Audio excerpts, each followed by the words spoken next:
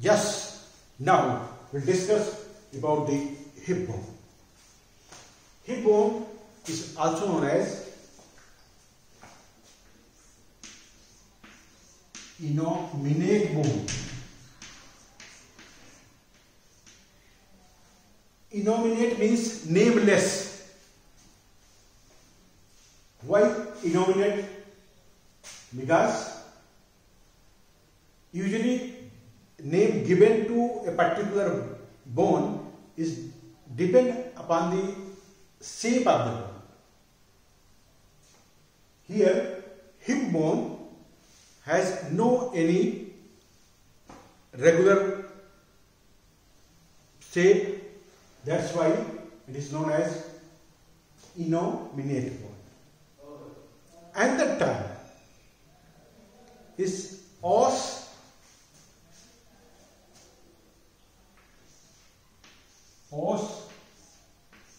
coxa.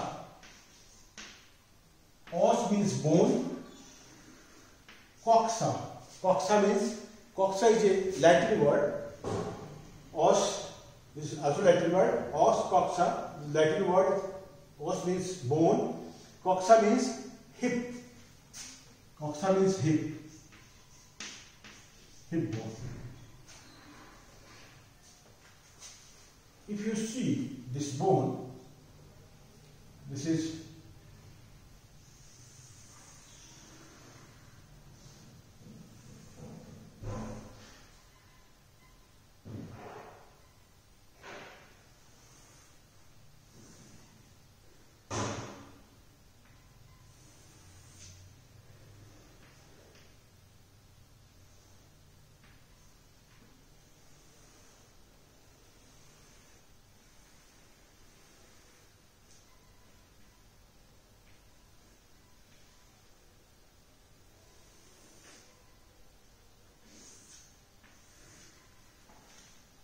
lateral view of the bone, and here lies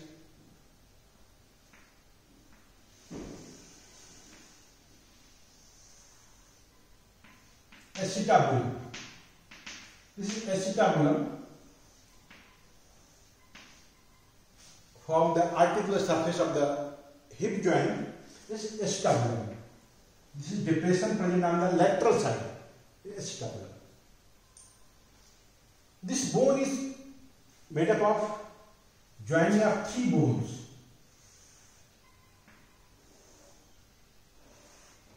These three bones join. This bone is ilium, this part. So this is part of ilium. It forms about 2/5 part of acetabulum. So this is acetabulum. This ilium bone forms about 2/5 part of acetabulum. And here is pubis. This is pubis. This forms about 1/5 part of acetabulum. And posteriorly here, posteriorly, this is ischium. So it forms 2/5 part of acetabulum. So this acetabulum, which is articular surface and depression on the outer surface of the hip bone, this is made up of three bones. Ilium, 2/5 part, pubis, 1/5 part, this is pubis, this part is pubis, and here ischium, 2/5 part. If you see on inner aspect, this is inner aspect.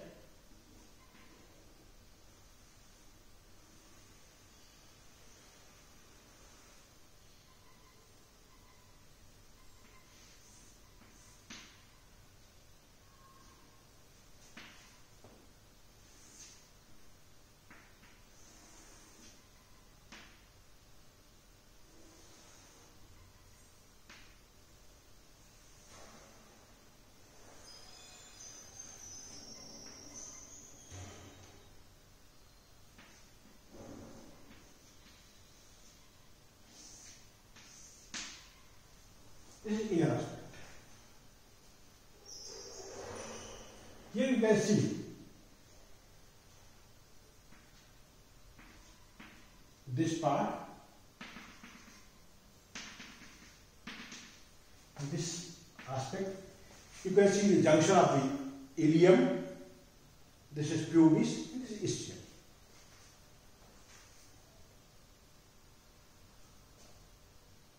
If you see ilium, ilium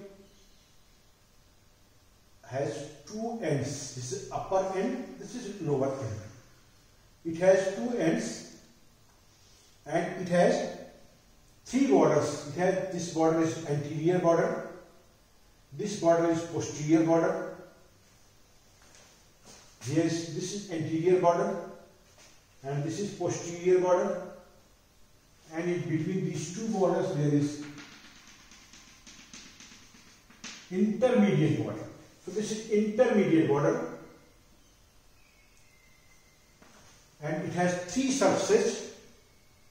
This surface is outer surface or gluteal surface. This surface is iliac fossa and this surface is sacropelvic surface. This is iliac fossa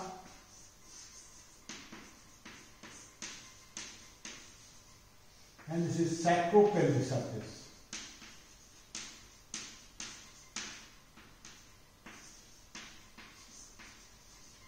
This surface is gluteal surface.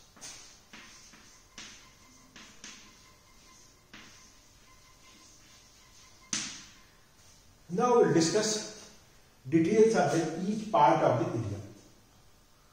First of all, it has two ends. It has two ends. Upper end and lower end. This is upper end. If you see vertically, it is convex. This is convex, this is convex. And if you see from anterior to posterior side, it is like this.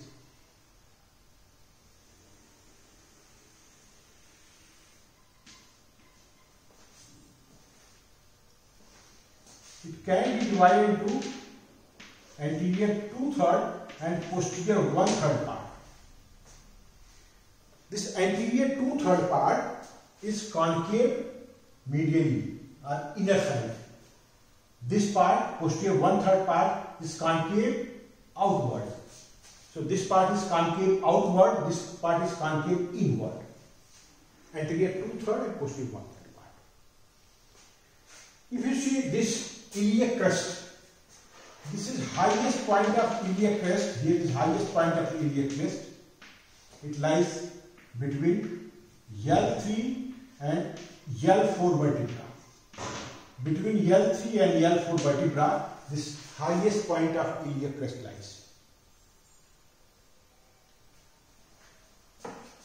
This is anterior superior iliac spine. Here is anterior superior iliac spine.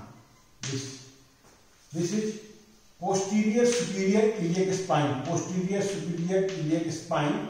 This is anterior superior iliac spine. So this is anterior, this is posterior. Posterior superior iliac spine. And this is iliac crest from here to here. This is iliac crest. This is vertical part, vertical display. Here this convex. Anterior posteriorly. In anterior 2/3 part, it is concave on inner side and here concave on outer side. Posterior 1/3 part. And here, about 5 cm from iliac crest, anterior superior iliac spine. From this point, about 5 cm to this point here, tubercle of iliac crest lies. This is tubercle of iliac crest lies. This is tubercle of iliac crest. And if you cut here, this part, here in part here, you will find this part has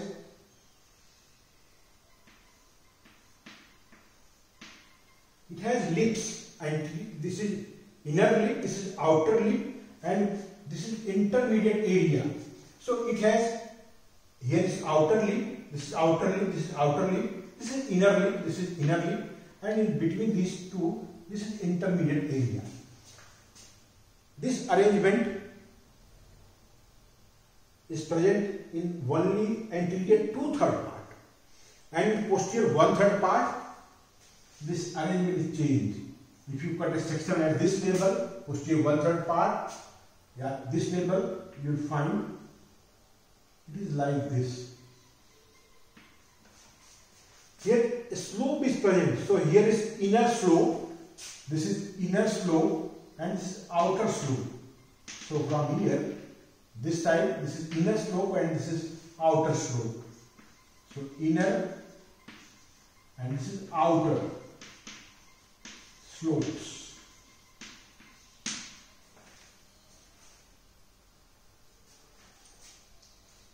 And if you see the attachment on the iliac crest, so here anterior superior iliac spine, here sartorius muscle is attached.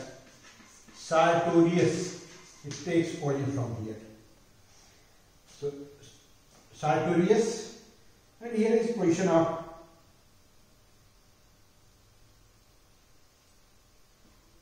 tensor fasciolata, and the tensor fasciolata, and this is external oblique, there is internal oblique, this is internal oblique, and on inner lip there is transversus abdominis muscle, this is transversus abdominis muscle, and here guys, here is gluteus. So here is latissimus dorsi, this area, this is latissimus dorsi, this is latissimus dorsi, and here quadratus lumborum, this is quadratus lumborum, and in this part here in outer slope gluteus maximus, this is gluteus maximus, and in inner slope there is erector spine. Erector spine.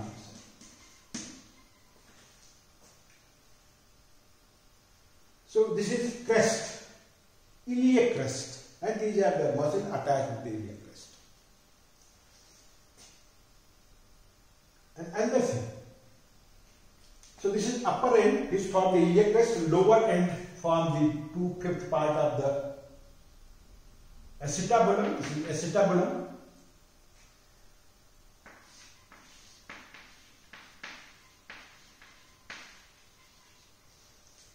Now anterior border, this is anterior border, this is anterior border. If you see anterior border extend from anterior iliac spine to here is acetabulum. Here this anterior border has anterior inferior iliac spine. So anterior superior iliac spine, here is depression. Then anterior inferior iliac spine, this is anterior inferior iliac spine present on anterior border. And posterior border, here is posterior superior iliac spine, and this is posterior inferior iliac spine, posterior inferior iliac spine. And important thing here is notch.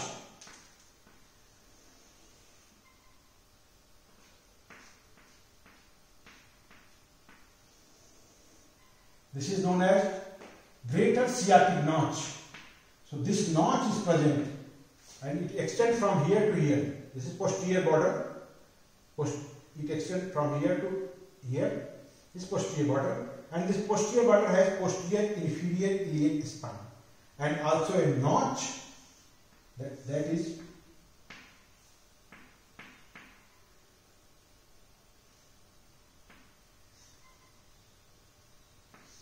greater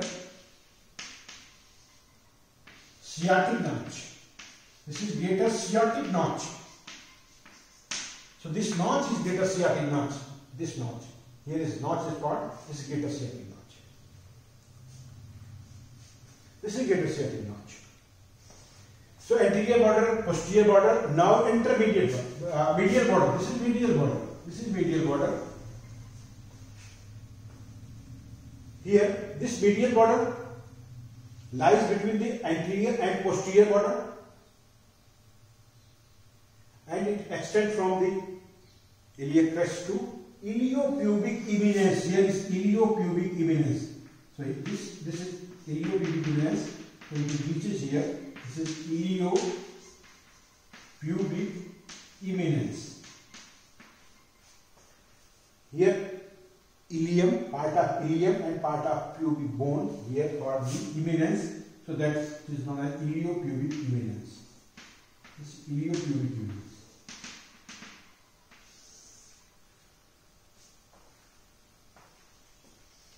So you have seen two ends, three borders.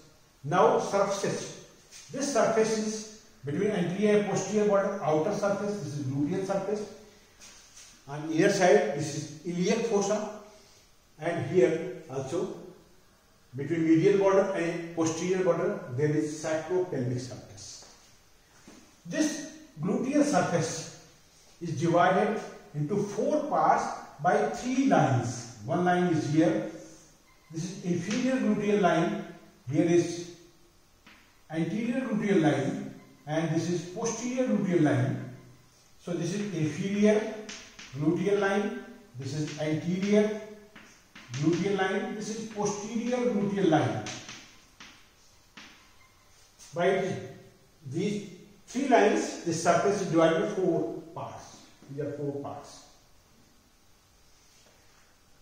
And now this surface. This surface is iliac fossa or inner surface, iliac fossa. Iliac fossa form the false pelvis. It forms the false pelvis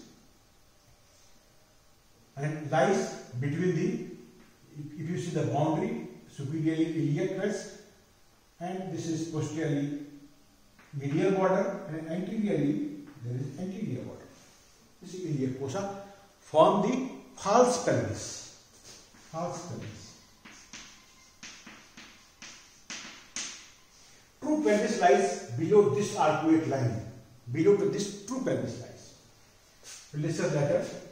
And now this part. This is sacropelvic surface. So this sacropelvic surface is divided into three parts again. Upper part has tuberosity. It is known as iliac tuberosity. Iliac tuberosity. This is iliac tuberosity, upper part, and in lower part, here is this part.